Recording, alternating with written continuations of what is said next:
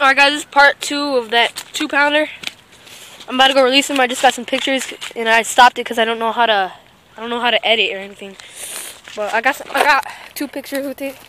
I'll go show you the spinnerbait and then we'll release him. I had him out for a long time, but this thing just exploded on this Terminator spinnerbait right there. Right there with the grub, purple grub. I was reeling it on top of the water and this really nice 2-pounder came up and got him. Alright guys, so 2 pounds, 9 ounces. Pretty decent one. I feel like I should go out there to get a better, but yeah, I need to take off my shoes.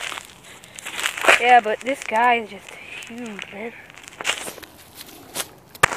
Yeah, I don't know how I'm gonna do this. Actually, I'll just go release him over here. I don't know how I'm gonna do this. Oh, he's already. Oh, here comes next door. Man.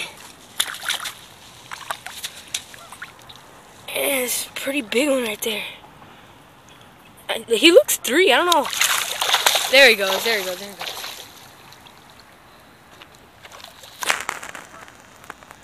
You can see the ripples and there he goes off.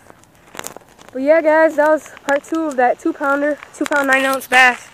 I just had to stop it because this lady came and asked her to take some pictures of me with it. But yeah, so I'm gonna keep on fishing here. I was fishing over there at first, didn't get anything.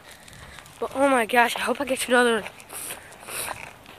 That was my first bass on that big, that was my first big bass on that spinnerbait. So yep guys, if you like this video, please rate, comment, and subscribe, and have a nice